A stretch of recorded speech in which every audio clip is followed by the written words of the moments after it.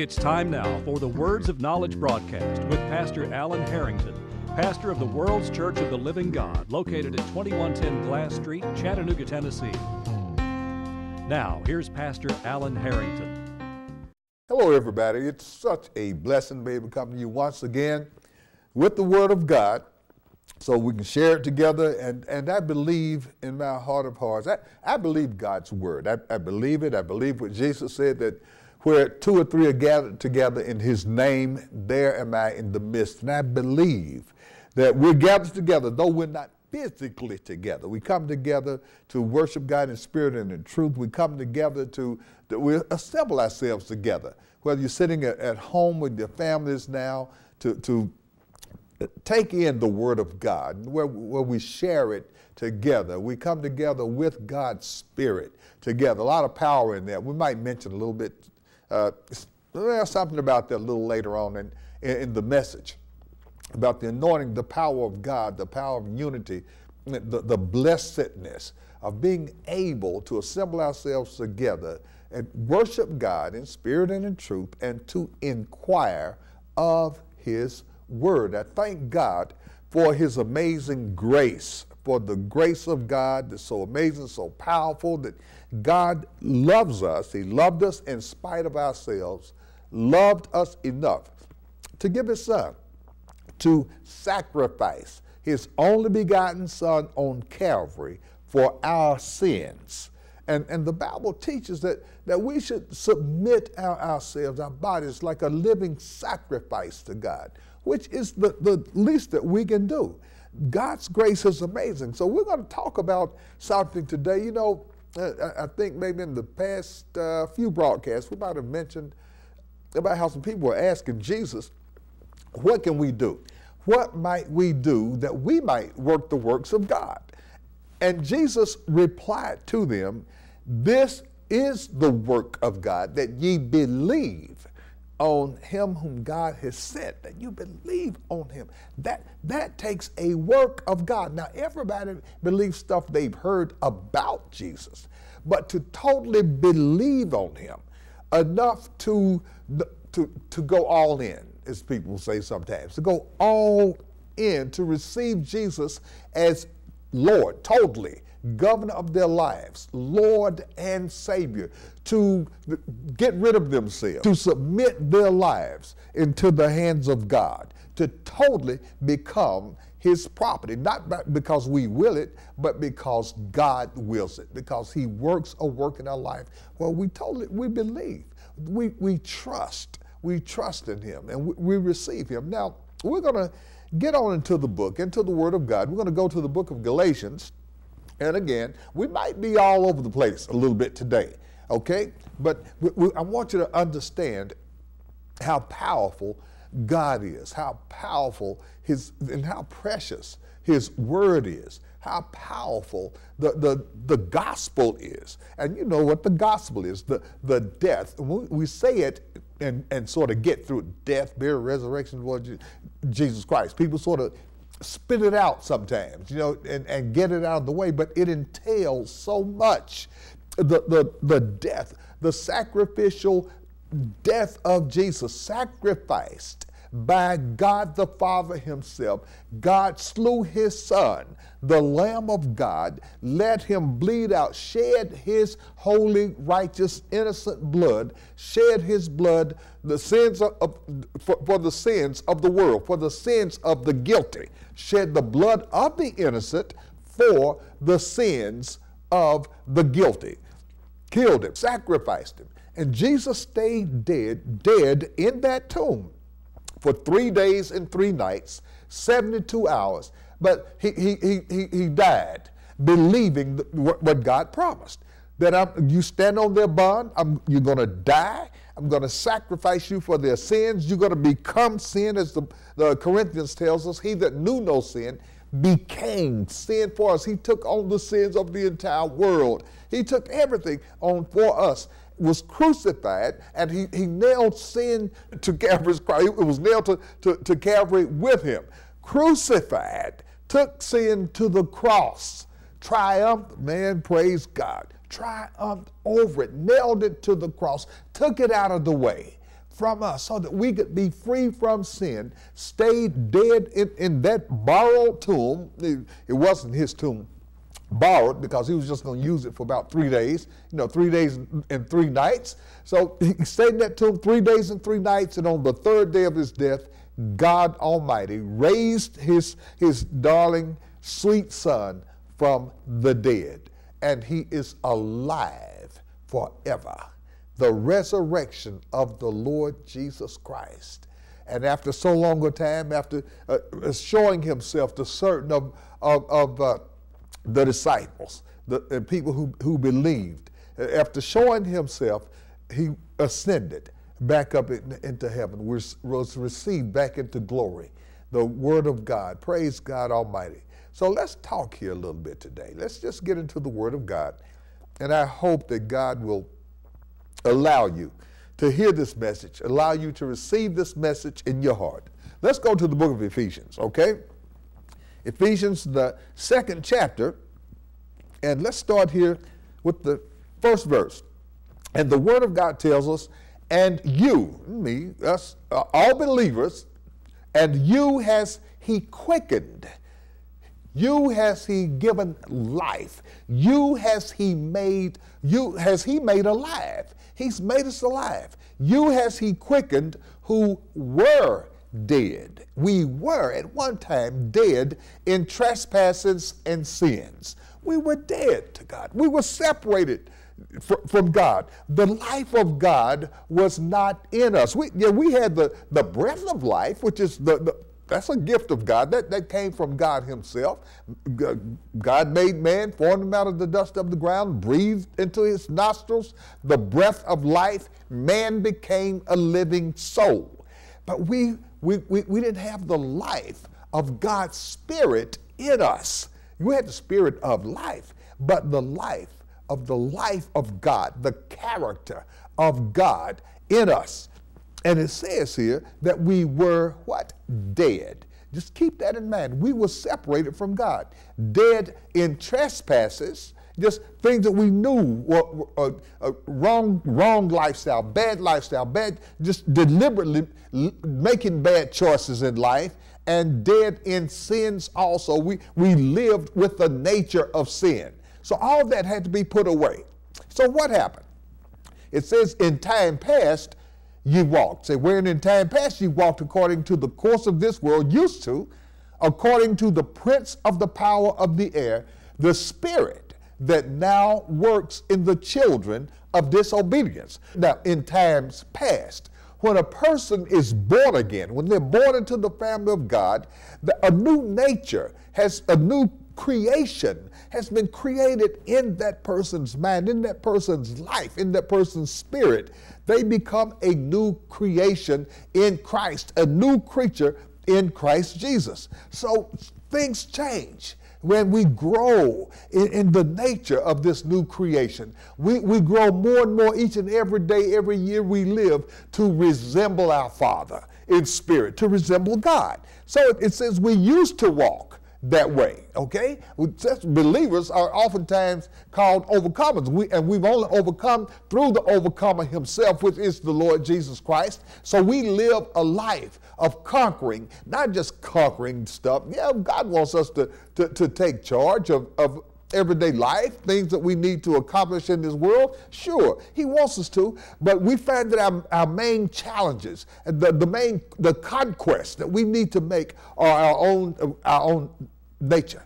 Taking charge over our own selves, our own nature. We grow in the grace of God. We begin to, in our lives, to look like more and more like God from inside out. That's just the way it works.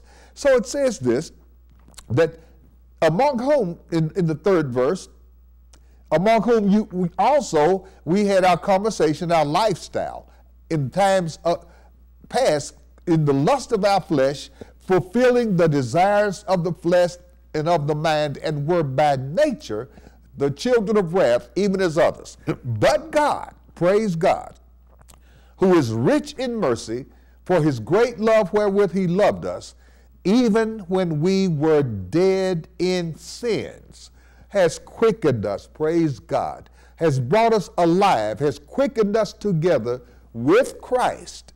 By grace are ye saved. By the grace of God have we been quickened. That means made alive in the Spirit, made alive to God, made alive in the family of God with and through our Lord Jesus Christ by the marvelous grace of God.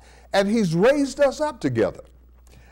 Listen, and made us to sit in heavenly places in Christ Jesus. We live in a new, we have a new citizenry. We live in a new kingdom. The kingdom of God is within us. And we have a new outlook on life. We've passed, as the Bible says, from death unto life. We were dead in sins, but we've been made alive in Christ Jesus. Now, in Christ Jesus. So we have received a new birth. We've received a new life. Like God didn't take the old life we had and just make it better. He's given us a new life. He didn't take that old nature of man, that old sinful nature, and improve on it. No, he did. He's given us a new nature. The nature of God through the life of the Lord Jesus Christ, through the anointing of God. That's what I want people to understand. Believers are alive. They have been made alive by God's Spirit. Nothing else. Not because and that's what people do. That's why a lot of people think because they stop. Okay, I stopped this, I stopped committing adultery, I stopped raising hell, I stopped stealing, I stopped doing, and I still, and what you believe it will. You know, things start happening in the lives, but we're not saved because of our own self-righteousness or simply because of our own moral efforts. That's not it. We have been saved, made alive by the grace of our Lord Jesus Christ. We have been quickened. I want you to understand that. Now, Jesus was quick. He was put to death, and he was quickened. On the third day of his death, he was made alive. And the Bible tells us, if we'll go here to St. Matthew very quickly, I want you to follow me now. Follow me in the Word of God. Praise God Almighty. In St. Matthew, about the 27th chapter, praise God, Jesus died the most horrible death anyone can imagine. Breathing restricted, body, his lungs, suffocating to death with fluid, just all kinds of stuff. The pain and agony of crucifixion. And on top of that, on top of all the physical agony of crucifixion, the mental agony, the emotional agony of it all, the spiritual agony of having taken on the sins of the whole world, and God, the Father, not being able to look on sin, had to turn his back on his Son. He turned. He wouldn't look at his Son. And that's why Jesus said, Eli, Eli, lema sabachthani, my God, why have you forsaken me? But thou art holy. He understood. He understood. He'd been with God the Father from eternity as one. Throughout all eternity, one. They're one. That's why the Bible said, let us make man. Us. Who is he talking about? The wisdom of God. Jesus, the Word of God. You know, praise God. His Son has always been and never had been separated from God, but there this time came because of the sacrifice of his Son for the sins of humanity, for the sin of mankind, so that we could be delivered. That separation came. And praise God. I just thank God for his divine mercy and grace. That's agonizing. That's agonizing, taking on the sins of the whole world, suffering through all that, shedding his blood so that we could be saved. Now, the blood sacrifice was given. Jesus stayed in the tomb dead 3 days and 3 nights. On the third day of his death, the Spirit of the Father, the Spirit of God, the Bible says God raised up Jesus from the dead. He was quickened. He was brought back to life. He brought back to life. And that resurrection was so, let's go here in St. Matthew, all right, the 27th chapter, and let's see what we have. Let's start with about the 50th verse, okay? Praise God Almighty. All right, now, So toward the end of his life, when Jesus was ready to submit to death, to give up the ghost, it says here, Jesus, when he had cried again with a loud voice, a loud voice, it doesn't show me a picture of a man who's become so weakened with all this agony, with all this suffering, with all this pain, with all this bloodletting, his own blood, his blood shedding, that he'd be too weak to holler out, to shout out. But he cried with a loud voice. Oh, praise God. He yielded up the ghost. He gave up the ghost. And it goes right back to where Jesus said, no man takes my life, but I give it. And he gave it for the sins of the world.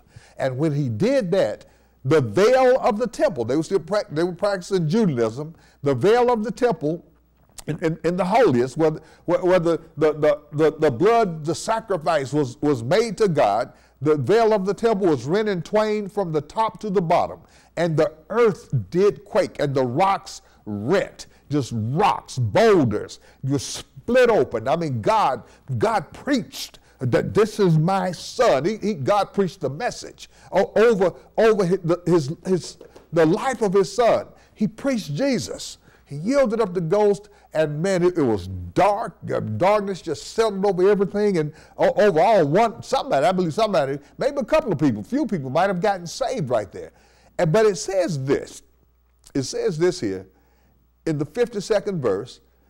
This happened after the 3 days and 3 nights in the tomb, but it speaks of it now. It says, and the graves were opened. Listen, the graves of the dead were opened, and many bodies of the saints, believers who passed on into eternity, went to sleep, that their graves were opened, and the bodies of the saints which slept, those who were dead in Christ, which slept, arose and came out of the graves after his resurrection.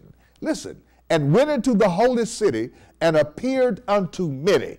Now, after the resurrection of the Lord Jesus Christ, his resurrection was so powerful, praise God, man, so powerful, so strong, by God's anointing, by God's Spirit, by the Spirit of God entering back into that lifeless corpse of the Lord Jesus Christ, resurrecting him, raising him up from the dead, so powerful that the bodies of some of the saints that had died, they arose and went into the cities and appeared to many people. Hallelujah. But that's powerful. So that resurrection still has power. And we might speak to it in a few minutes, but when a person gets saved, we are to walk in the newness of life in Christ Jesus. Are you with me? Are we with God? Are we getting this? The power of the resurrection of the life. It has the power to give us. See, Jesus is alive forever now, forevermore. And through the power of his resurrection, his eternal life, he's blessed us and given us a right to eternal life. We have that gift from him. Praise God. We're going to be with him forever, in eternity, with God. Praise God. Man, it's amazing. This is amazing. The power of this resurrection. So God has empowered us through the resurrection of the Lord Jesus Christ. Remember that we were dead in sins and trespasses, but we have been quickened. We've been brought to life with the Lord Jesus Christ by the anointing of God. We have been made alive in the Spirit. We have been made a new creation in Christ Jesus. We're a new creature in Christ, and we are to walk in the newness of life in Christ Jesus. Now, this life, the power of his resurrection, is so powerful that it gives us power to triumph over sin. Not through our efforts. It's because of the work of God that's in us, because of the work that God has given to us, has done in us, and is doing with us. That's why when a person tells me they cannot forgive, you are still dead. When a person tells me that they demonstrate it, that they don't love, they can't stop lying or whatever, that tells me that they don't have the power of God's work in them, the power of the rising from the dead, being dead in sins and walking in the newness of life in Christ Jesus. See, this is a whole new thing, folks, and it's not something that we did. See, you can't manipulate God. You can't manipulate God's goodness. Some people try to. They try to manipulate God's men and everybody. There are some people in the Bible who try to just lie. You know, Ananias and Sapphira. We won't get into that because they thought they were lying to a man. And he told them, you're not lying to a man, just me. You lied to the Holy Ghost, so you're going to die. And they both did, Ananias and his wife. They just did. So people, they play with anointing of God. They disrespect it. They spit on it. You know, they defecate on it. That's the way they treat it. That's the way people treat God. But when you have been born again, folks, when you have been saved, I'm not saying, and God knows you're not going to be perfect. God is working a work in your life, and the Bible says, and I hear people trying to use this scripture. It's true, though. It's true scripture. But people try to use it as an excuse to continue doing their evil. But we are his workmanship. God he's working on us in our lives, and he'll be working with us on us till we die. Yes, he will, until we're out of here. And then when the rapture takes place, new education begins. I mean, the furtherance of this with and through Christ Jesus.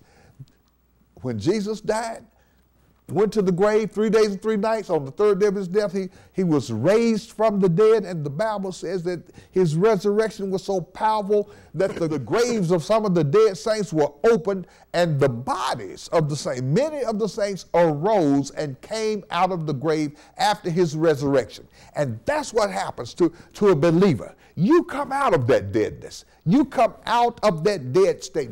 Death has no more dominion. Sin, the Bible tells us, sin has no more dominion over us. And that's the Bible tells us, we just finished reading it, that we were dead in sins. If you are still dead and held in captivity and bondage to sin, you need to go and come again.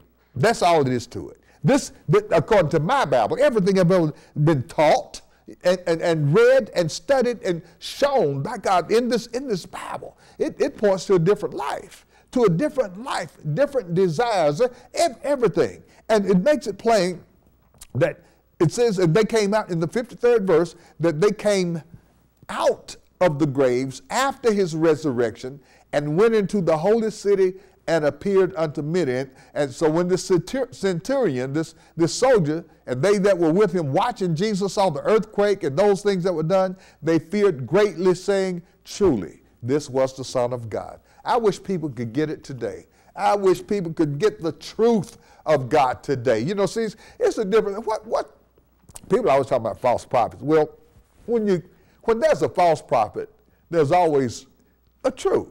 You know, so, and just while I'm thinking about it, God's just sort of leading me in it today. What is a false prophet? And people are quick to tell you part of it. People who don't teach the truth. Okay, they will lie on God. And they think it's just with his word.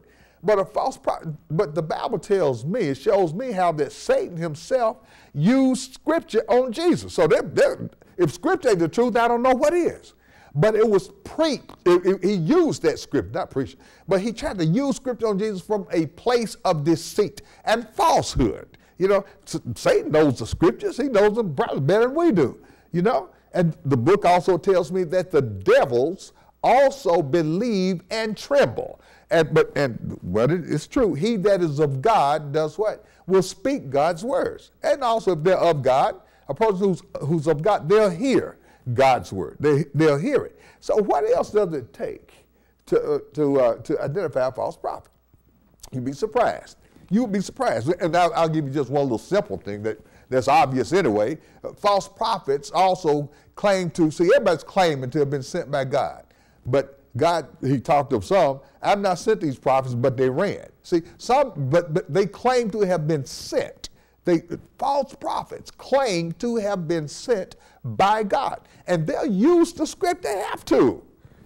They have to in order to deceive. So we'll talk about that later. But I'm just hoping that people will be honest, accept Jesus, man, in truth and honesty. That's why the Bible in the parable of the sower talks about the only seed that grew up and made a difference in anybody's life was the seed that was sown in good ground. And that person with the good ground is the person who with an honest. See, some people can't do this. Some people can't be honest for nothing. And I'm telling you, if you find somebody like that, you better be very careful of that individual, okay? That's all I have to say about that. But those who are saved come to God out of an honest and good heart. Not that they're good, but they truly want to do the right thing. Their hearts are open to God. They harbor no ill will. They have no deceit, no nothing. They're just an open book to God. Praise God. Then God will bless that individual. But others, no way. So let's just stick with this right now. We're talking about the power of his resurrection. And if you have received what some people call the glorified Christ, yes, the resurrected Christ, if you're walking in the power of his resurrection, you are also walking in the newness of life that's only found in Christ Jesus. So let's go. Let's just get something else. Let's go to St. John right quick. St. John, about the 20th chapter. Are you with me? Okay, all right. Let's just sort of walk through Scripture in the Word of God. The 20th chapter, this is also after his resurrection. Okay, St. John 20, all right. All right, let's start. We're not going to read all this. St. John 20. And let's start with about the 19th verse. This was after his resurrection. It's so beautiful that Jesus appeared after his resurrection to Mary. They came to the grave, to the tomb. He wasn't there, and he didn't reveal himself as who he was. He was Jesus, the resurrected Christ, and Mary was there. And she was asking, if you've taken away the body of my Lord, say, tell me where he is, and we'll go, and we'll take him away. And Jesus said unto her, Mary. Mary, he called her name. And she identified him. She knew who he was. And he said, touch me not, for I have not yet ascended to my Father. But go to my brothers and tell them I'm going to ascend to my Father and your Father, and to my God and your God. He said, don't touch me yet, because I need to ascend and offer up the blood sacrifice on the altars of heaven, you know. And after he did that, you know, Jesus, after his resurrection, he did a lot of work. You'd be surprised. He did a whole lot of work and some preaching, different places. Okay, we won't get into that. But in the 19th verse, it tells us that after that, then the same day at evening, being the first day of the week, when the doors were shut, where the disciples were assembled for fear of the Jews, came Jesus into a room that was closed off with the doors being shut. And Jesus stood in the midst and said unto them, peace be unto you. And when he had so said, he showed unto them his hands and his side, and his disciples were glad when they saw the Lord. And then said Jesus to them again, peace be unto you. As my Father has sent me, even so send I you. And when he had said this, now you have to understand, he didn't send all the 12 at this time. Why? Judas, the betrayer, you know, the son of perdition, the son of the devil, he wasn't there. He'd already hanged himself. That was done. That was out of the way. But he sent the believers, those faulty as they were, or whoever they were, but they loved him. They followed him. They believed his word. They believed his teaching. Okay, so they followed him, and he said, "I'm going to send you as my Father sent me." And then when he had said this, he breathed on them and said unto them, receive ye the Holy Ghost. Okay, and he sent it in full glory on the day of Pentecost. But he gave them this anointing, a special anointing, and he said it in special authority. He said unto them, whosoever sins ye remit, they are remitted unto them. Now, is this the word of God? Is it not? People be surprised at the authority of the church and the authority of ministers of God. Okay, listen. He said, whosoever sins ye remit, they are remitted unto them, and whosoever sins ye retain, they are retained. And anyway, God gives a story to the church, to the saints. You know, it goes right along with giving you the keys of the kingdom. Whatever you bind on earth shall be bound in heaven. People can be held accountable, you know. They can be, and in some cases people have been. I'll show you a case in this book where a person was made to pay for their wrong. One person was even given over to Satan. So you'd be surprised. But this is all about living in the power of the resurrection of the Lord Jesus Christ. Jesus, having been glorified one, walked right in their midst, into the midst of them, with the door being shut. The glorified Christ, walking in his glory, being able to show himself in flesh. And as he told Thomas, I believe it was, say, touch me, feel me. So a spirit doesn't have, so I'm not a spirit. A spirit doesn't have flesh and bones. He didn't say flesh and blood, because he'd taken the blood and put it on the altar. He said, flesh and bones as you see me have. Feel me? I'm glorified, resurrected. So we have to talk about this. He said, I'm going to send you something. So he gives us something to help us. In St. Luke, I'm just going to read just to set this whole thing up for you. St. Luke, the 24th chapter. Might read just a little bit of that. He said he's going to send us something to help us. St. Luke, let's see, St. Luke, the 24th chapter. Very quickly, stay with me. I'm going to get back to it here in just a second. Praise God. Walking in the newness of life. We're going to we must get that too. 24 and 45. Let's see. Okay. All right. As Jesus was dealing with his disciples, and he told them this. This is what happened first. Then opened he their understanding, that they might understand the scriptures. Okay, praise God. And we definitely need that. And he said unto them, thus it is written, and thus it behooved Christ to suffer, and to rise from the dead the third day, and that repentance and remission of sins should be preached in his name among all nations, beginning at Jerusalem. And ye are witnesses of these things. And behold, I send the promise of my Father upon you. But tarry in the city of Jerusalem until you be endued with power from on high. He blessed them, even after giving them the authority of the Spirit of God, the Holy Ghost. Still on the day of Pentecost, he's going to send it full blast. So he sends us something, sent the Holy Ghost, and the Bible talks about it, and I believe in John, how he said, I'm going to send the Holy Ghost. I'm going to give you a comforter, somebody who's going to help you. I'm going to give you the Spirit of God, the Spirit of truth that will lead and guide you into all truth. What does that mean? Just show you all the revelation of everything, all the mysteries.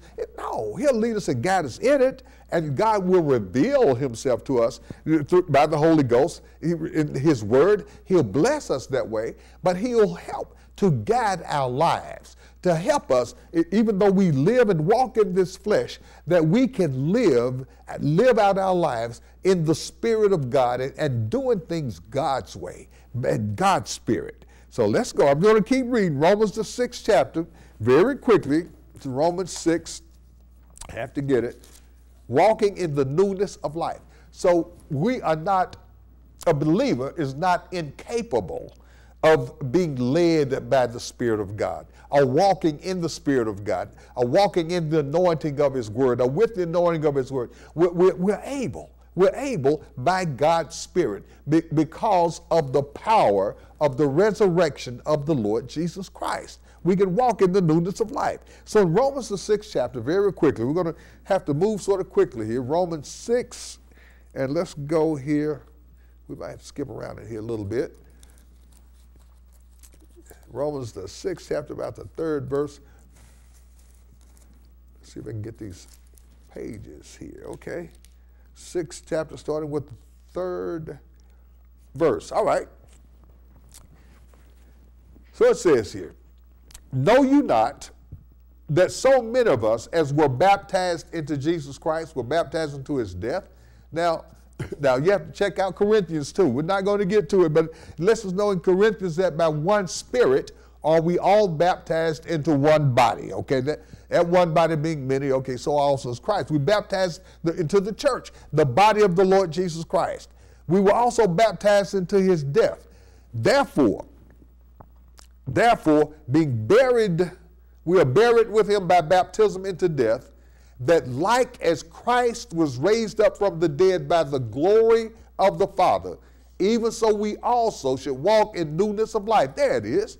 That we have been buried with him in baptism, and we've been resurrected in the newness of life, and we're to walk in this new life that God has given us, and stop making, we try to make excuses. Well, and it's true, we know that God's not through with us, but some people use that as a cop-out to keep doing dirt. You know what I mean? Well, God's not through with me yet, praise the Lord. Okay, all right, but you keep on playing with that and see what, you don't want to do that.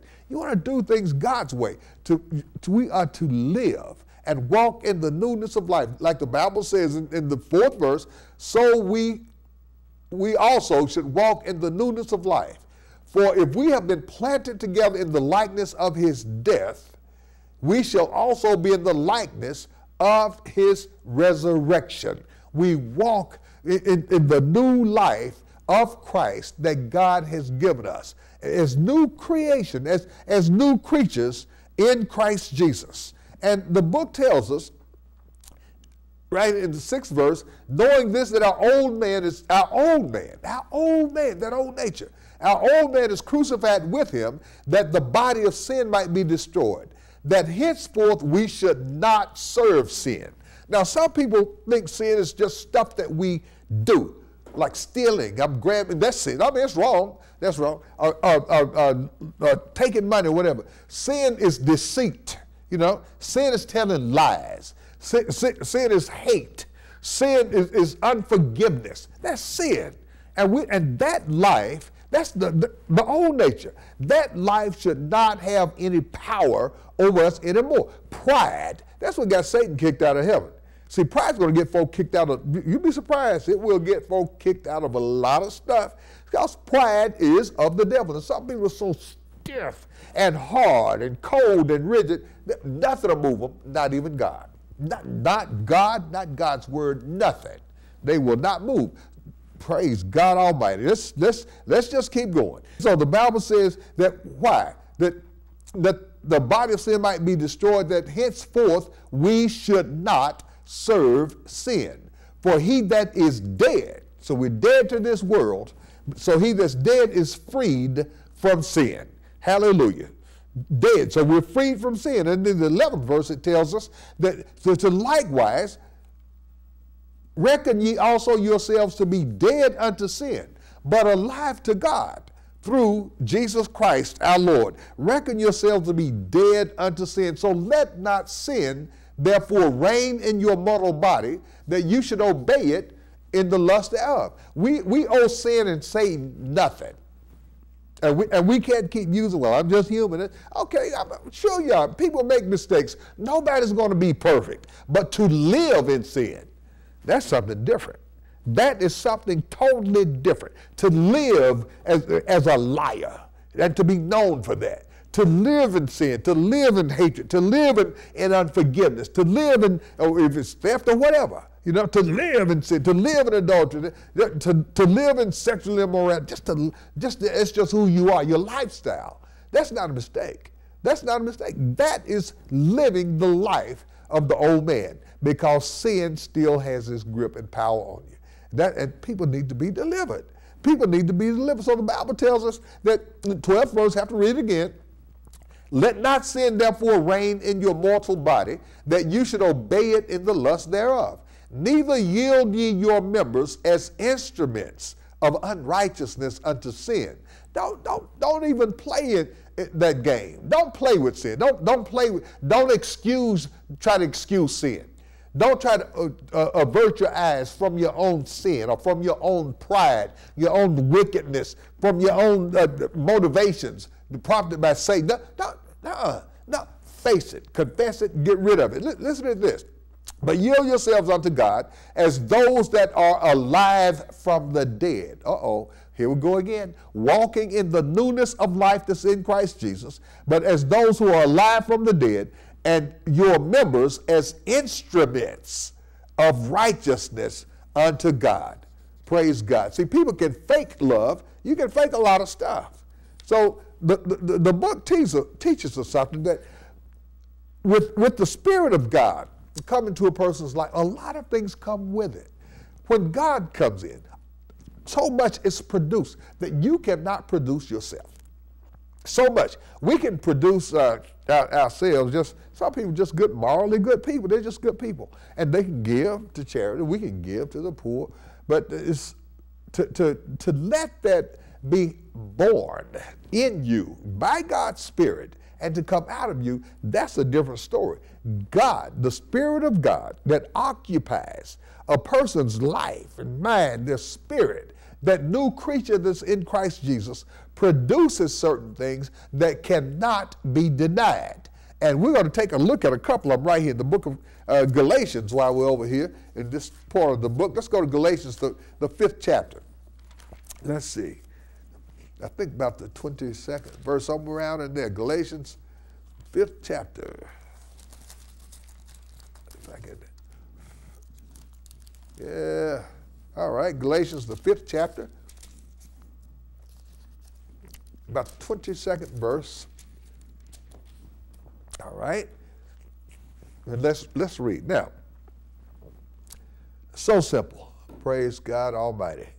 There's no way you can plant a tulip bulb in your yard and some other flower is going to grow up, it's going to come up from that. You plant a pear tree, and instead of a pear, you plant a small pear tree with a root and all that kind of stuff, root ball and everything. But when it grows up, it's going to produce apples. That's not good. It's going to produce pears. You are what you're rooted in. That's the truth.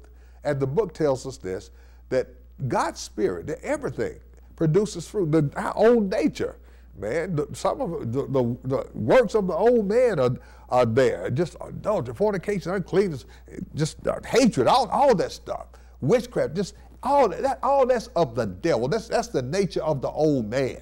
That's the nature of the old man. So when God comes in and he births a new creature in that individual, a new creature in Christ Jesus, when he brings in, through the power of the resurrection of the Lord Jesus Christ, the authority to enable a person, to bring them from the dead, and to enable them to walk in the newness of life that's in Christ Jesus, he deposits a portion of his Spirit in them. And this Spirit of God produces something, and it will not be denied. It will not be denied.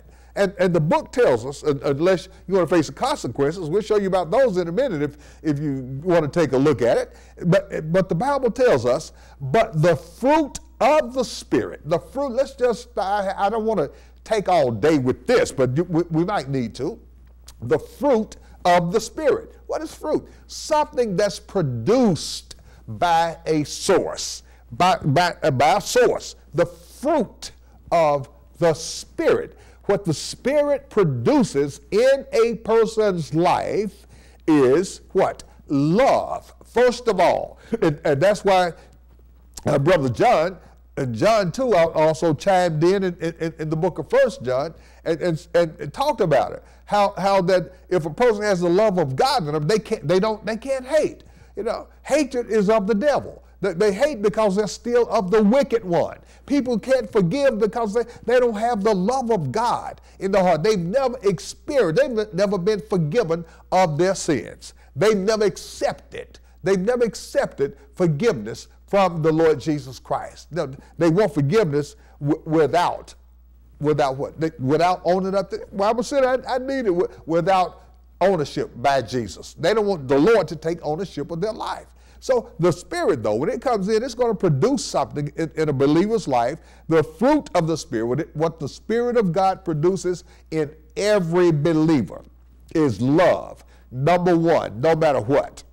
Love and joy. You ever heard the joy of the Lord is your strength? And peace. Man, the peace. How can you have peace hating people? How can you have peace with an unforgiving heart? How can you have peace with a deceiving heart? You just full of deception and lies. People lie to men of God, lie to priests. They don't care. They just lie and have no fear of God. See, and the Bible speaks of that. People who have no fear of God, there's no fear of God before their eyes. That's talking about lost people, people who are going to burn in hell. That's unless God intervenes. Unless God gives them grace, gives them mercy, and allows them to repent and turn from their own way to the way of God. You can't do it unless God does it for you. See, some people are stuck, and that's why. Because God has not done anything for them. And they try. They put on airs, and it makes them so miserable because they can't get by. They can't deceive other people. They can't fool everybody. And it shows up. But anyway, the fruit of the Spirit, what the Spirit produces in a believer's life. Now, and tell me, you think that God's going to have men of God without this in them, let alone people, the saints of God, the sheep of God. The fruit of the Spirit is love, joy, peace, long-suffering, gentleness, listen, gentleness, goodness, and what? Faith. Faith. What is faith? Faith is the substance of things hoped for, evidence of things not seen. Faith is trust. Faith is believing God. Actions based on a belief and sustained by confidence. Faith, not just trusting God for something, but trusting God enough because it's inside of you to obey His word, to obey His will with a good heart, willingly obedient to God, obedient to God. The fruit of the Spirit, I have to keep reading it, the fruit, what God produces, the fruit of the Spirit is love, joy, peace, long-suffering, gentleness, goodness, and faith, meekness, not arrogance, and pride, just full of pride. You know what a narcissist is? A person so in love with themselves, everybody else thinks. They're smarter than everybody else. They can fool anybody. They really do believe that. They're more intelligent than everybody else. They can get by with anything without truth. No way. No way. Listen to this. Listen. I got to start over. 23rd verse. Meekness and temperance, against such there is no law. And they that are Christ, those who belong to Jesus now, have crucified the flesh with the affections and lust. So if we live in the Spirit, which we say the Spirit of God lives in us, let us also walk in it. And how can we do that? By walking in the Spirit of His word. That's what it's all about. Let us not be desirous of vain glory. Listen, provoking one another and envying one another. Let us not want to just be a part and function when we're in where we get glory for something, or either just being in the spotlight, or having the attention on us, or whatever. No, that's not what it's all about. Praise God. The fruit of the Spirit. I'm going to read these again. So check yourself out. Is love. The fruit is love, joy, peace, long-suffering, gentleness, goodness, and faith. So all these are naturally produced. And faith, meekness, temperance, and against such there's no law. You are not in captivity to sin and Satan. You're not in bondage to sin and Satan. And the Bible says that they that are Christ have crucified the flesh with the affections and lusts. If we live in the Spirit, Let's walk in it. It'll show up in your life. It'll show up in your personality. It will show up in your attitude. It will. It'll show up, period. But see, and God's people, now I believe this with all my heart. Jesus talked to people all the time about, like we talked about something last week. Why do you not understand my speech? Because you can't hear my word, because you follow the devil. He talked about this. He also made reference to certain people that, well, I didn't come to call the righteous but sinners to repentance. Like, in other words, everybody can't be taught. That's just the truth. And that's a sad state to be in, when you can't humble yourself under teaching. You're in bad shape. You are in bad shape. But let's just move on. Let's get the word of God here and keep going. Let's go, if we will, to Colossians. See, you must have the anointing of this Christ in you. To be able to walk in the newness of life, to walk in the spirit of this resurrected Christ. That's why the Bible says, we're going to get in Colossians right quick. You've heard it 1,000 times. We could just quote it, but we're going to read it. Colossians, about the first chapter. And let's see here. Starting with the 25th verse. All right.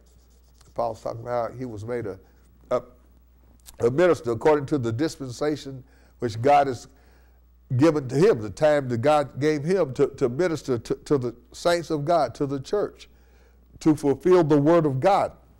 And he says in the 26th verse, even the mystery which has been hid from ages and from generations, but now is made manifest to his saints, to the saints of God, to whom God, to the saints, God would make known what is the riches of the glory of this mystery among the Gentiles, which is what? Christ in you.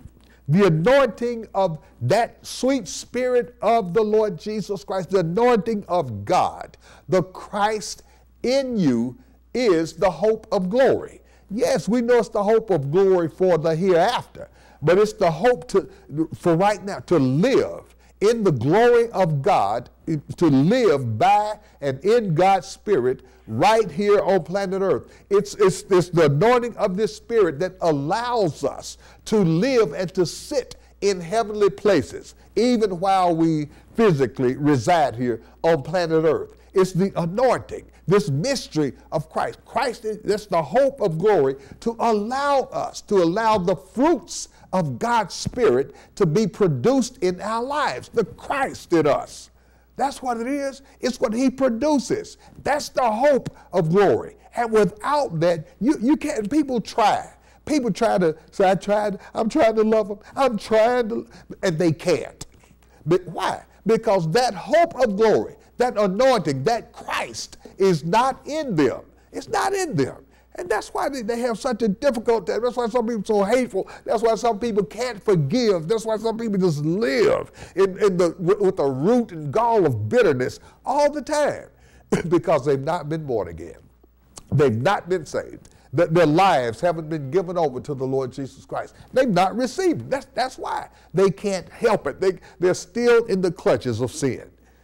Christ in you. You must have his anointing, the anointing of this resurrected Christ. In order to be able to walk in the newness of life that's in Christ Jesus, in order to be able to, you can't just say, well, I'm going to bear the fruits of the Spirit. I'm going to bear love. And you can pretend to love. You can pretend to have a good heart. You can pretend to do all that good stuff. But to genuinely come from your heart. See, some people have, there's no truth in them. That's why, they can't produce, because the Spirit of truth, the Spirit of God, the anointing of Christ is not in them, and that's what produces all these good fruits of the Spirit, God's Spirit himself. Praise God. Let's just move on. This is the power of the resurrection of the Lord Jesus Christ that enables us to live the lives that we live right now. So that's why the book tells us, I'm not going to read all of it. That's why some people you can pretend. People can do a lot of things, but without this true love of God, Cain, he had a certain kind of love. The Bible tells us in John that we're not to love like Cain, who was of that wicked one. So Cain had a kind of love that allowed him to do evil. It wasn't the love of God. And people today, they have a kind of fleshly love, a human kind of love that still allows them to hate. See, it's not the love of God. It allows them to sin, to do what they want to do. It allows them to spit on God, to deny his word, to reject his word. That is not the love of God. The true love of God is, and it's talked about in the book of Corinthians, 1 Corinthians, all right? I want you to just read this with me. 1 Corinthians, the 13th chapter, and it talks about some things just to sort of set it up. We're not going to go through all of it, not all of this, but I have to give you this. That's why, see, you can pretend a lot of things. You can pretend, you can play church. People do it every day, you know. But to have the spirit of this new life, the spirit of this resurrected Christ in you, producing the fruits of the Spirit. And the first one mentioned was love. There's no way you can love and hate at the same time. No way, no way. So the preacher starts off talking about it. He says, though I speak with the tongues of men and of angels, though I give a good sermon, as people say, you know, a good speech, and there's some some very powerful orators in this world. Some people who can, and I know I enjoy listening to some of the most just almost insanely like prolific speech makers, and some are just, they're good, and they pour their hearts and souls into certain things, and it's good. You know, it sounds good. But I'm talking about the gospel now. I'm talking about the word of God, okay? I'm talking about God's word. God's word, not just speak it.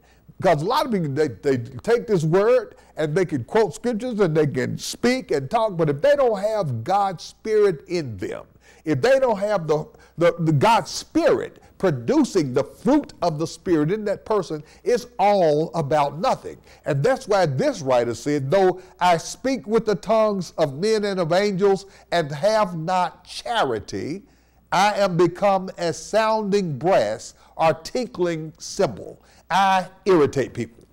I irritate people with an ear to hear. I can make some of the greatest speeches of all. Like I can talk about Jesus and the goodness of God. But if I don't have charity, and the book calls it charity instead of love, because it didn't want it to be confused with just people throw that word around like it's nothing. Love. They didn't want it to be confused with just common, everyday, fleshly love or lust or anything like this. They wanted to make it plain that this is talking about the unconditional love of God that can only be given by God's Spirit.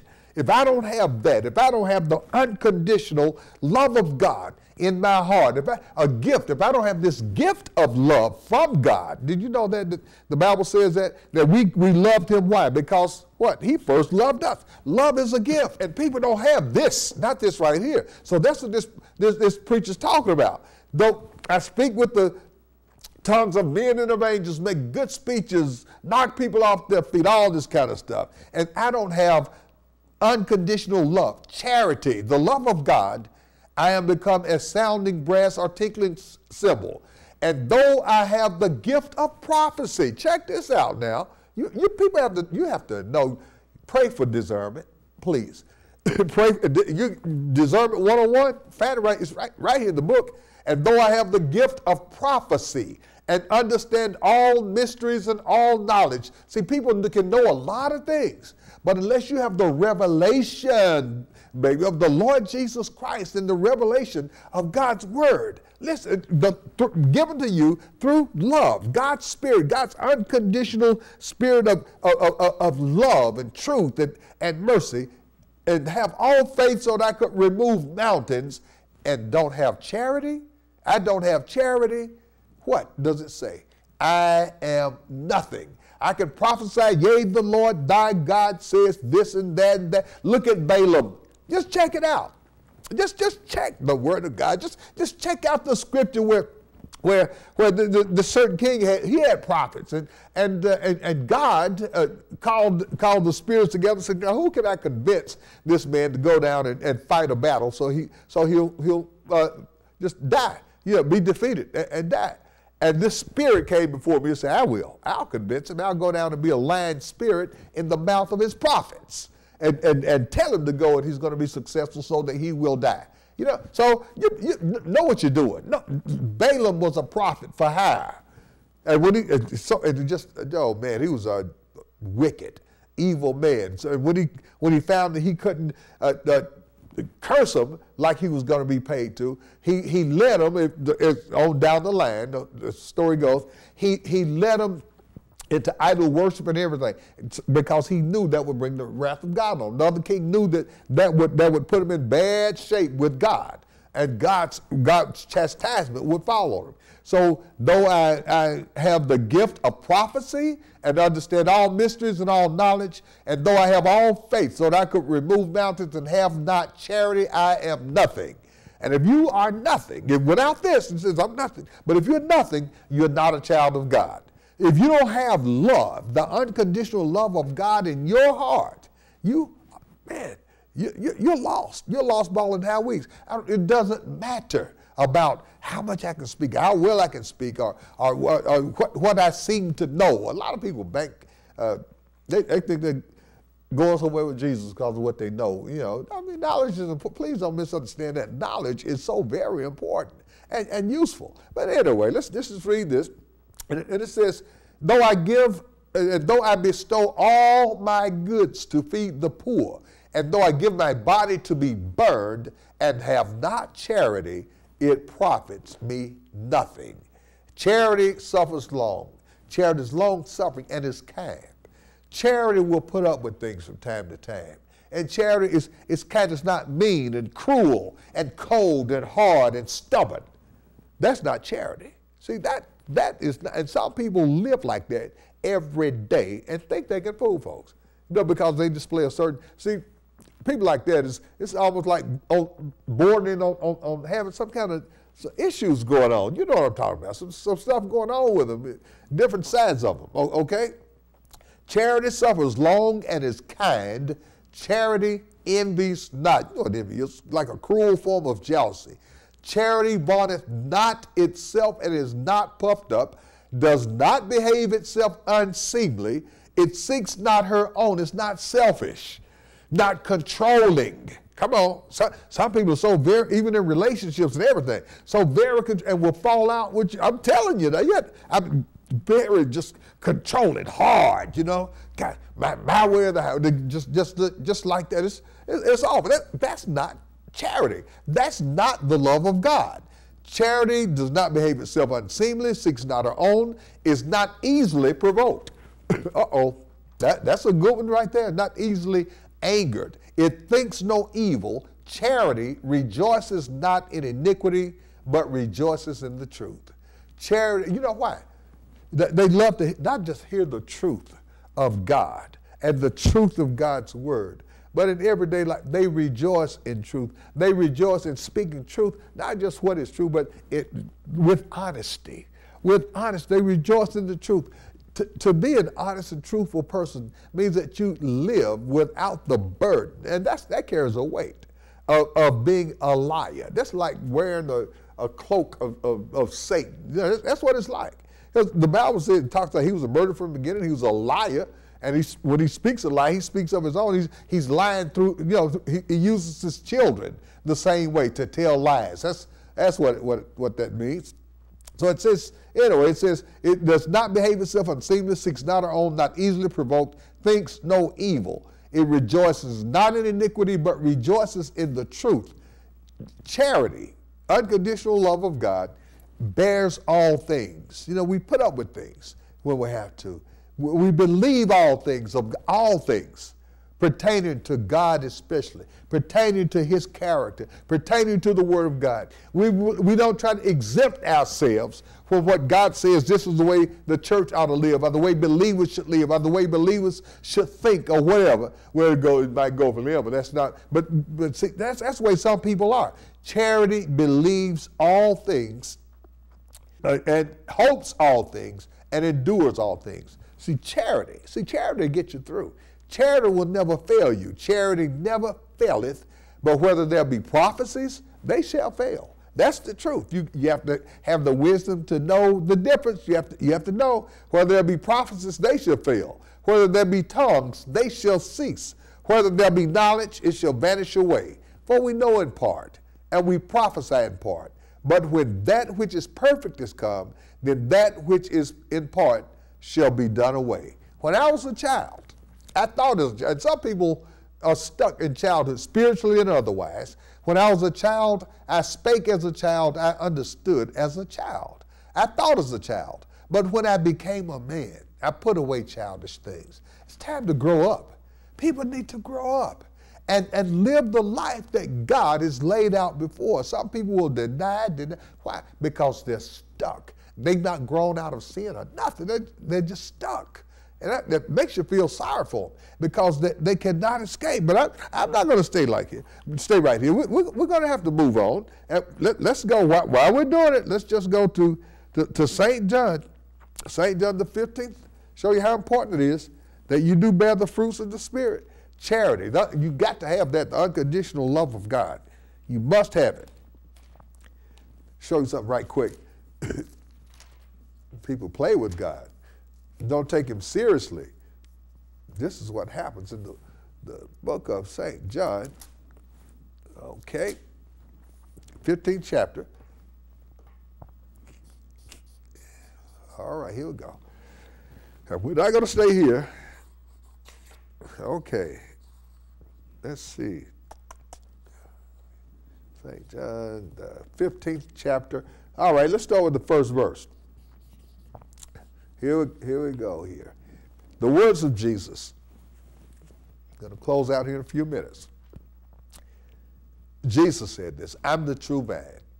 I am the true vine. So if you're not in him, no matter what you think, feel, believe, or whatever, if you're not in Jesus, if you're not in the true vine, you're in a false vine. If you are in a certain vine, now there's no grapevine that's going to produce anything else but grapes. You're gonna be produced. What's going to be produced in you is the image of God, the image of the Lord Jesus Christ. The fruits of the Spirit are going to who He is. As the Bible said, as He is, so are we in this world. That's who we're going to be. And He said that I'm the true vine, and my Father is the husbandman. My Father, God the Father, makes the fruit come forth. It tends the vine. You know, and not only is He the husbandman, He is the root of it all. He's the source. He's the trunk of it all. He is the nourisher of this vine.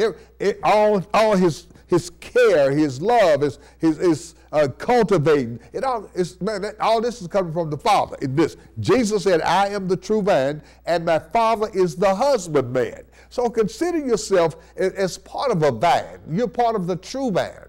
And because He said, every branch in me, in this true vine, and that's who the saints of God are, we are branches in this vine we call Jesus. This Christ. This life of God that we found, that we've received through the Lord Jesus Christ. He says that every branch in me, every believer in me, that beareth not fruit. Did we just read about the fruits of the Spirit just a little bit ago? Yeah. If you don't bear fruit, He says, I will take it away. He said, I'll kill it. If you don't bear the fruit of God, see, believers, especially if they got a tad bit of stubbornness in them, believers will be taken out of here. You refuse to you say, I'm saved, I love God. If you really do, your life will be cut short, okay? If you don't bear the fruit of God's Spirit. Every branch in me that bears not fruit, He takes away. But every branch that bears fruit, what will He do? If you bear fruit just a little, and that's your desire. You want the fruit of God's Spirit to just be just prevalent in your life. You want them to come out. You want to blossom for God on every end, all the fruits of the Spirit. That's your desire. You want that. And God knows it. So he says, every branch in me that bears fruit, I'll purge that. I'll cultivate them. I'll keep them clean. I'll clip away the little dead twigs that might try to grow off and keep insects off or whatever. I'll keep them fertilized. I'll cultivate that branch. I'll take care of it. Why? That it may bring forth more fruit. He said, I'll keep it going. He said, I'll purge it, that it may bring forth more fruit. See, God will bless. So we are definitely a work in progress. Okay? But we don't resist God. We don't resist his spirit. We don't resist his word, nor reject it. We fall in compliance with God and submission to God. And he will continue to bless our lives. And you talk about a happy person. A person who is, when the Spirit of God is producing all these fruits and they're growing in the grace of God, that's a happy person. That's a true believer. And it says, now you're clean. You're clean through the word that I have spoken unto you. So abide in me and I in you, said Jesus, as the branch cannot bear fruit of itself. You cannot make yourself love anybody.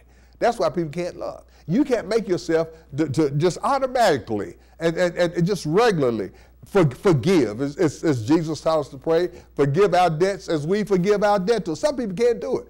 Some people can't forgive other people's sins like they want God to forgive them. But remember, he did say, if you don't forgive, neither will your Father which is in heaven forgive you your sin. So just keep all that in mind. So he's saying here, you can't produce this stuff by yourself. You can't make it happen.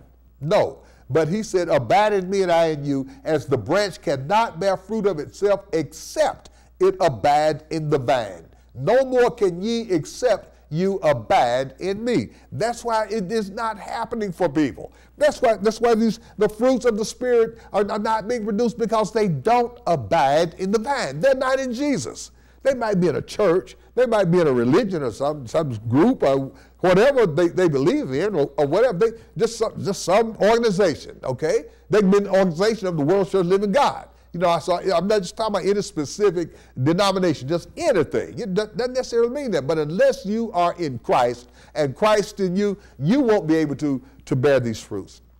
You won't be able to experience the glory of God, the glory of the anointing of Christ. You won't be able to experience the living and walking in the power of the newness of life that's in this resurrected Christ. You won't be able to do that, because he says, abide in me and I in you, as the branch cannot bear fruit of itself except it abide in the vine. No more can ye except you abide in me. I am the vine, said Jesus, and listen, and ye are the branches. He that abides in me and I in him, the same. If you abide in Jesus now, and he did not lie. Listen, he didn't say, well, maybe sometime. He made no exception. He that abides in me and I in him, the same does what? Brings forth much fruit. Read that over again. Just study through this when we go off the air. People who abide in Jesus, when they've been born again, they're part of this, the vine, everything that's produced in their lives, the fruits of God's Spirit that's produced in them, they're going to bear the fruit of God. The Bible says, if you abide in me and I in you, the same brings forth much fruit, for without me you can do nothing. But if a man, a woman, boy, girl, if a man abide not in me, if you're not in Christ, you can be a member of a church, and the truth can be right there. But if you're not in it, and the truth is not in you, if a man abide not in me, he is cast forth as a branch and is withered, and men gather them and cast them into the fire, and they are burned. He said, I'm going to throw them into hell. What do you think he's talking about? He's talking here about people going to hell. That's what he's talking about. So he goes on to talk about love. Let's just go on down here. 7th verse. He says, if you abide in me and my words abide in you, you can ask me what you will, and it shall be done, because you're going to ask in accordance with the will of God, with the word of God. And it says, herein is my Father glorified. I'm going to bring glory to God, that you bear much fruit. So shall ye be my disciples. As the Father has loved me, so have I loved you. Continue in my love. If ye keep my commandments, you shall abide in my love, even as I have kept my Father's commandments and abide in his love. I've spoken these things to you. These things have I spoken unto you, that my joy might remain in you, and that your joy might be full. This is my commandment, that you love one another as I've loved you. And that's just plain and simple. That's just straight up. But you won't be able to do anything. You won't be able to bear the fruits of God's Spirit, because you can't bear. That's like saying, well, I'm an apple tree, but I'm going to bear pears. You can't do it. That apple tree cannot do it. I cannot say, I'm going to bear the fruits of God's Spirit. And God's Spirit, if God's Spirit wasn't in me. It's the Spirit that quickens. See, it's the Spirit of God. It's the Spirit that does the work. The flesh profits. Now, we can't make stuff happen. And that's why so many people struggle with this believer's life, because the life of this resurrected Christ is not in them. Now, Jesus, which it did, not just him, but his life, his resurrection had so much power to bring dead saints out of the grave, to give them new life. What do you think that the power of his resurrection does for us? Hallelujah, Jesus. That we can and that we do and that we shall and we will live and walk in the newness of life that's in Christ Jesus. I got to read a couple of more. I got to give you this. Praise God. You know what the kingdom of God is. Some people wanted to force Jesus to tell him, well, you tell me, where's the kingdom of God? Is it over here, over there, down the street, around the corner? Well, he said the kingdom of God is not a place you can say it's over here, over there. The kingdom of God is within you. And it's a whole kingdom full of joy and peace and righteousness in the Holy Ghost. It's all spirit, this king, and we live in this kingdom, and this kingdom is alive in us, in this new creation of God, this in Christ Jesus that is in us. We've been made a new creation, and we live in the kingdom of God. That's how we do. We live in heavenly places. We sit in heavenly places because we have the kingdom of God within us, and it's joy, peace, righteousness in the Holy Ghost. Now we have to get this. You got to be willing to turn loose. Some people cannot do it, but remember this for future reference. The book of Peter tells us something, that judgment must begin at the house of God. That's where it all starts. It must begin. I believe in my heart we're living in the last days. I believe that. According to the Word of God, I believe all this stuff we're experiencing all at one time, just the economic collapse, COVID, just worldwide pandemic stuff going on, violence continues to be on the rise and increase, just everything, all this stuff, man. It's just like Jesus said in St. Matthew 24, all these are the beginning of sorrows. And I pray to God, I pray that he'll have mercy, because I want God's people to be ready when he comes. See, some people refuse. They're not.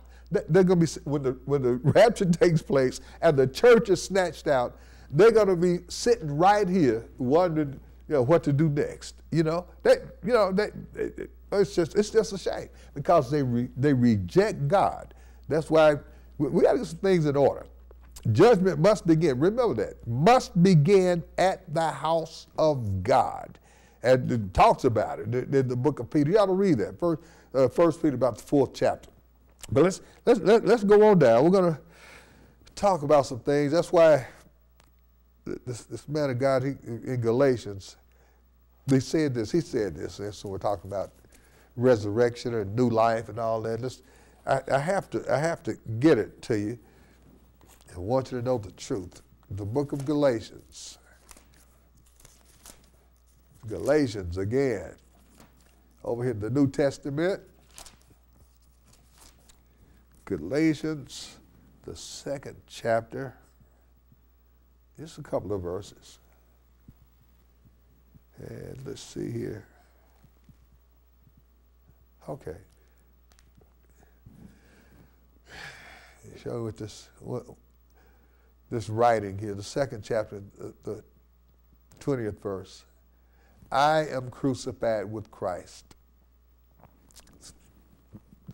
Me, my flesh, my nature, the old nature. So that's what a believer has like a dual nature. The nature of the old man didn't say, I'm going to make you all new. Okay, that old nature's there, but we have a more powerful nature.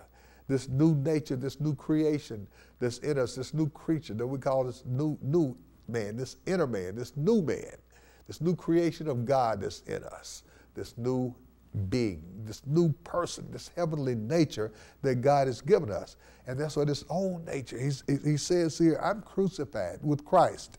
Nevertheless, I live. Praise the Lord God Almighty. In this new nature, yet not I. It's not just me living this life, but Christ lives in me. That's what allows us and gives us the power, the strength through his anointing, through his resurrected life, to love one another, to care for one another, to give, to forgive. That's to bear the fruits of God's Spirit. It's all about Christ living in us and through us. It is about Christ in you, the believers, being the hope of glory. That's all the chance you have. You can't make it happen by yourself. It won't happen by you trying to be a good Christian. It won't happen. It will never happen. It says, nevertheless, I live, yet not I, but Christ lives in me. And the life which I now live in the flesh, even through my natural life, I live by the faith of the Son of God, who loved me and gave himself for me. I do not frustrate the grace of God. Listen, for if righteousness came by the law or any of my own moral virtues or moral goodness or my own efforts, then Christ is dead in vain. So we can't be made righteous without the righteous one, without the righteousness of God that's in us. We can't live this life without him. And I just hope to God that people will surrender themselves to the Lord Jesus Christ before it's forever too late. Before it's too late. Some people always waited a day late and $1 short, before they wanted to repent, but they found themselves too late. Even in the book of Revelations, talked about all the plagues in the 16th chapter, starting about the 8th and 9th verses. You check it out. It talked about all the plagues that are coming during the great tribulation period. And those people so hard and so wicked. This is the way they are now, today. And this is the way they're going to be in the tribulation period. The sun's going to be so hot, it's going to scorch men with fire, these plagues. You just read it when we go off the air. And it said how these people gnaw their tongues with pain and anger and act, or just stuff and anguish and everything. But they repented not to give him glory. Isn't that something? That's the way. I know somebody like that. I know people like that who will not, no matter what, they won't give God glory. They won't repent and turn. That means to turn from their own way. Whether it's not just something you can see on the outside, but in your heart of hearts, turn from your own way to the way of God, man. And allow God to work a work in your life. That's the problem with some people. See, God's never done it. They did. That's why when you hear people talking about, I was born this and I was born in the church, what does that mean? I mean, that's a good thing. I thank the Lord for that. It's a blessing to have people born into the church, have a church family. Okay, that's fine. But have you been born into the family of God? That's the thing. Once you grew up and reached the age of accountability, it just grow and it became just commonplace for you to sort of fit in with everything and everybody. See, that makes a big difference. That makes a big difference. We're going to close out the book of Joshua. This is what happened to Achan. Joshua in the Old Testament. We're going to close out here in just a second. If we can here. Praise God. I tell you, Joshua had a time. We talked about this just a little earlier. This man here, he had a brief window of opportunity. I believe. I believe that with all my heart. He had a brief window of opportunity to make it right with God, to get it right, to come clean. See, some people, they won't do it. The way I am, when I deal with people like that, I let them go. No choice. Have no choice. Listen. Okay, Joshua, about the 7th chapter, and let's start here. Okay, well, we're not going to read all this. God had told, they take this first city, it was first fruits of God, I think it was Jericho. And God told them, don't take anything, don't take any of the spoils, nothing. Just let it all lie. Just leave it alone. It's your first victory, first fruits to me, saith the Lord. So the city was in the cursed city. That means curse from you. You can't touch it. Don't buy it. It was a curse unto God. It was like sanctified for God. That's what that meant. That's what that meant. But somebody did something wrong. They took something and hid it in their tent. And they didn't think anybody would know. See, that's what people do. They think they can hide stuff. And that's wrong. And some people think they can hide stuff in their own life. You think you can hide who you are. That's wrong. You can't. None of us. We just talked about that last week. Everything is open to the eyes of God. Everything is open to the Word of God. And Joshua prayed because they had another battle that should have been an easy victory, and they wound up being put on the run. They wound up being defeated. And he said, oh God, why did you allow this to happen? He said, Israel has sinned. Because one person, he said, Israel has sinned. Taking something that was forbidden to me. And man, when Joshua started praying and asking God about why all this stuff is going on, people knew what he was doing, knew he was seeking some kind of relief, an answer from God. You know what this man Achan, you've heard the story many times, so we're not going to get into it. The Achan, he should have just come clean. He should have, oh God, I'm so sorry. See, people are too proud, but they push it to the last minute. I can get away, I can get away. No, you cannot. Achan could not. Nobody ever know. Yes, somebody knows. See, that's the thing. They don't even think God's important. They think what people know about me is shameful. But I'll do anything in front of God. I'll do just whatever. I'll live and look like the devil in front of God as long as nobody else ever knows. See, that's what people think. They think they can hide, but we can't hide from God. And the way that people act is like God's way, God's will, God's spirit, God's presence is not important. What God requires, it's not important, as long as they can hide. You can't hide, my friend. Nobody, none of us can hide anything from God. All things are open to the eyes of him with whom we have to do.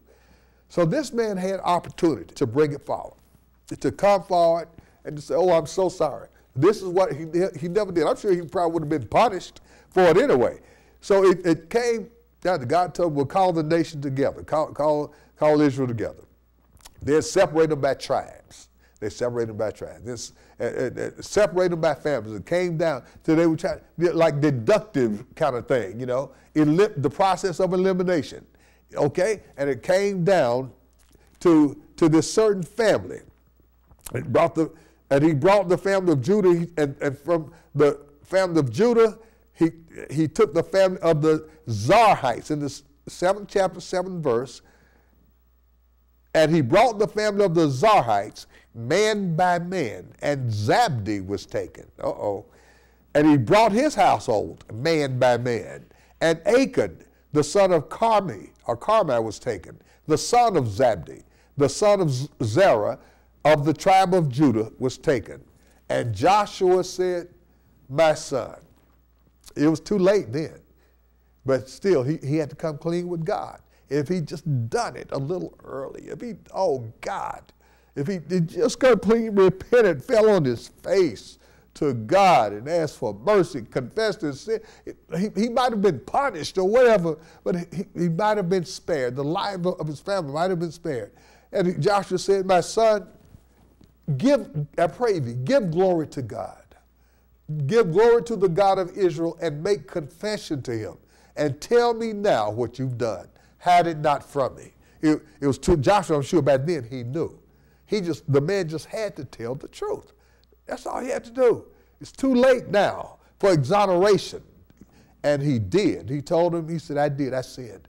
I saw a Babylonish garment and some money, 200 shekels worth of silver, and I was greedy for them. I covered them. And I took them and I hid them in my tent in the earth. Say, that's where it is. And this man, because of that, they sent people to dig it up, found it because of his sin, doing what God told him not to do. His whole family was taken, burned with fire. That's just a shame. God told somebody else that too, I believe, in Jeremiah.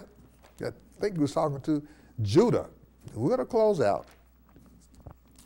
Praise God. But people will not. They won't repent at all to give God glory. They won't turn from the old to the way of God. They will not. God have mercy. Don't even know how closely that confession, forgiveness, all that stuff is tied into healing and everything else. Hallelujah. People they don't know. They don't know the ways of God. Let's go here. The book of Jeremiah. Let's see here, the 13th chapter. See if we can get that right quick. Judgment must begin at the house of God. Jeremiah, the 13th chapter, starting with the 15th verse. Hallelujah. And he said here, and then one more after this. And he said, hear ye and give ear. Be not proud. That's normally what gets people. No, they'll never bend. They won't break. They believe they'll stick to a lie no matter what. They'll stay right with it. Listen, it's funny. I'm telling you about something in just a minute. It's just funny. They'll stick to a lie no matter what. Hear ye give and give ear. Be not proud, for the Lord has spoken. Give glory to the Lord your God before he caused darkness, and before your feet stumble upon the dark mountains, and while ye look for light, he turned it into the shadow of death, and make it as gross darkness.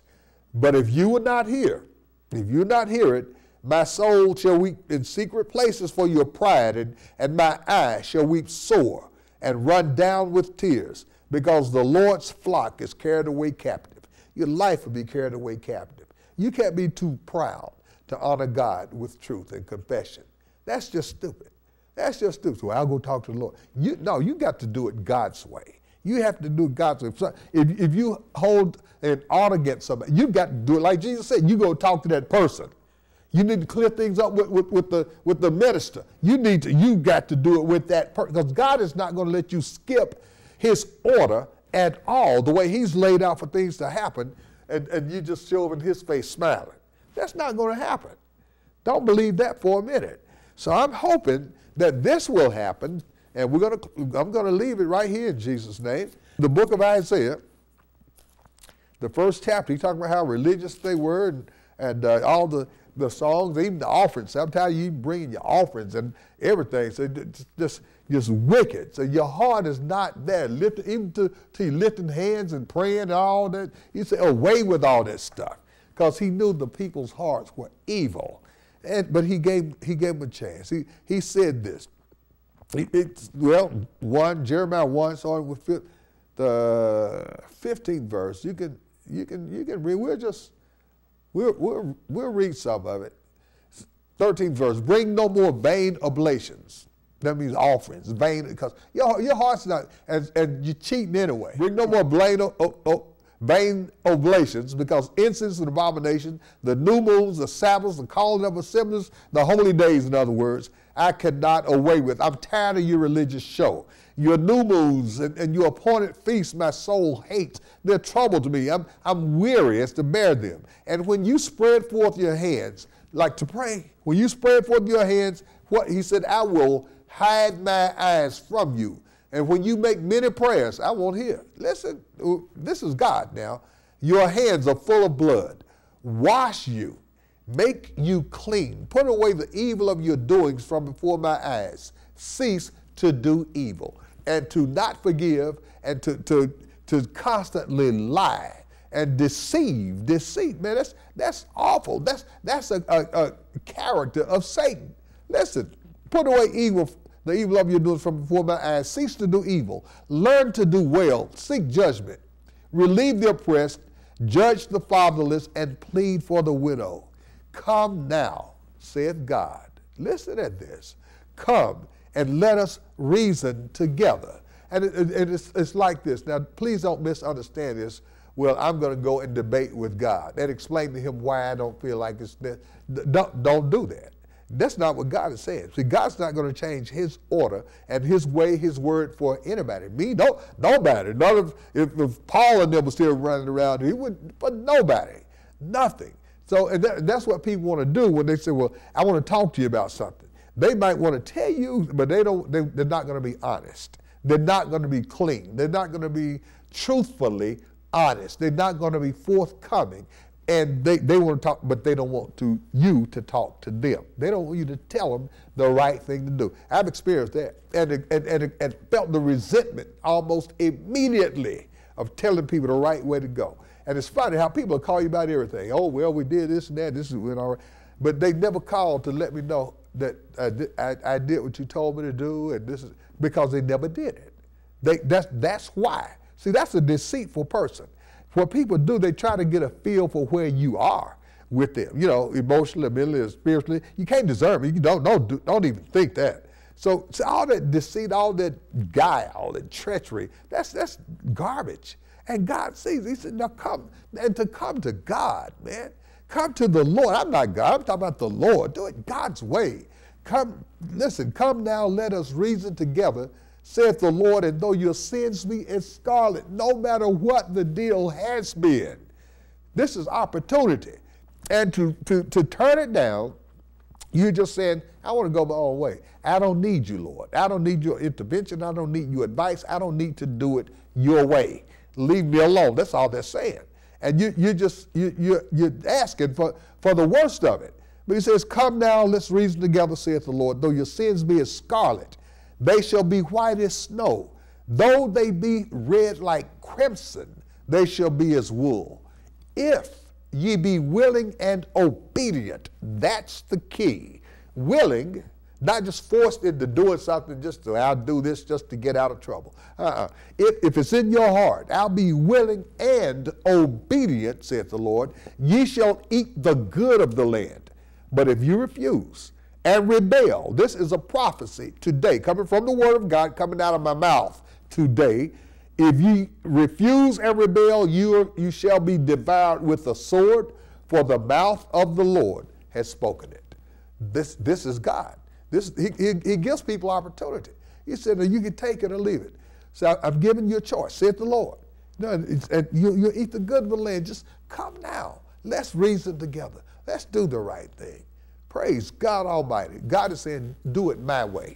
Do it my way. Obey God. Obey the Lord, folks. I'm telling you, you want to live and walk in the newness of life that's in Christ Jesus.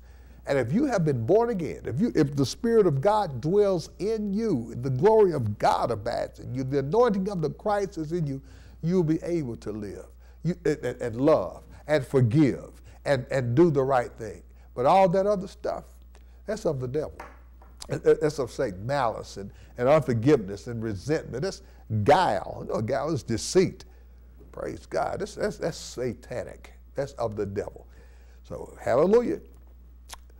Hope God has touched your heart. Hope you make it right when the time's running out. Believe that. Judgment must begin at the house of God. Okay. We'll say goodbye and may God bless you until the next time.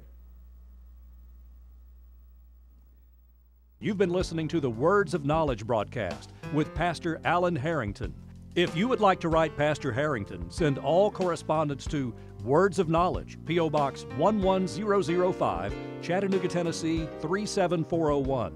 That's Words of Knowledge, P.O. Box 11005, Chattanooga, Tennessee 37401. Tune in next week for another Words of Knowledge broadcast.